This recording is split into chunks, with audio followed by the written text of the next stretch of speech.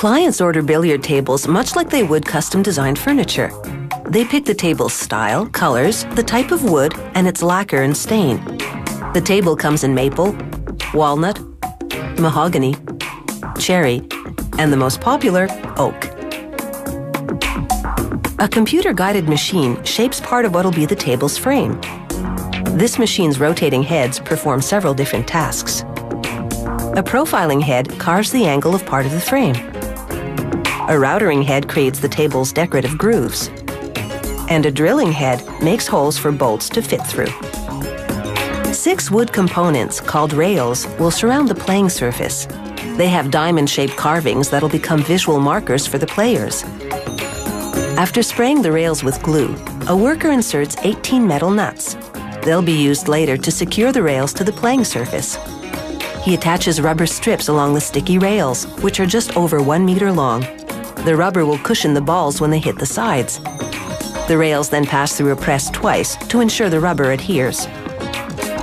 Next, workers move the rails along this 9-meter-long sanding machine. Rubber wheels gently grip each rail as presses rub sandpaper along the edge and top. They skip the bottom because it'll be covered. They pass the rails through this sander several times to smooth them down. To make sure everything fits, a worker pre-assembles the 4 sides and the middle section of the frame's base. He uses 20 metal bolts and 20 nuts to join them. And he inserts 8 wooden dowels in order to align the table parts correctly. He stamps numbers on the frame sections so they can be reassembled later by pairing the same numbered parts together. Next, a worker hot glues 18 2.5 centimeter long mother-of-pearl components called sights. He fits them into the carvings on the rails, which have now been stained to the desired shade.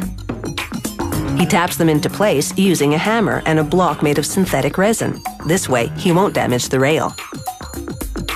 A worker then lines the rubber part of the rail with cloth made of wool and nylon. He attaches it with a plastic strip that fits over the cloth and into a groove. He uses a mallet to ensure the cloth is tightly inserted. The worker then staples the cloth to the other side of the rail. A zinc and brass plaque displays the table's brand name. After shipping, workers reassemble the table in its new home. Serial numbers ensure the parts belong to the same table. Assembly takes about 2 hours. They match the numbered parts together using up to 50 bolts and 50 nuts. Then they level the table using metal components called leg levelers to adjust the table's height. It's like sticking a matchbook under an uneven table leg. Now comes the really heavy lifting. Workers fit the 3 sections of the table's top, which are made of slate and weigh up to 136 kilograms each. Slate won't degrade, and it won't budge if you hit it. The workers use 12 screws to attach the slate sections to the frame. They level the sections using wedge-shaped plastic shims between the slate and the frame. Next, a worker melts wax over the cracks between the sections.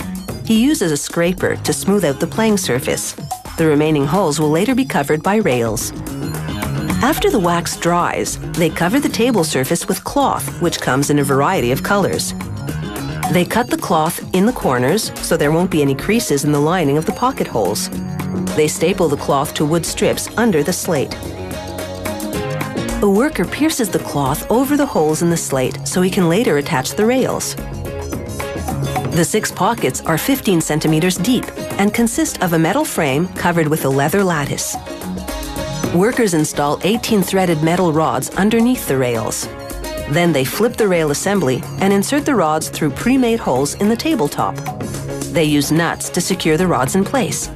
Screws attach the pockets, and voila! Your table is ready. For prices ranging between $1,500 and $15,000, you have quite a stylish game. Just watch out for the sharks.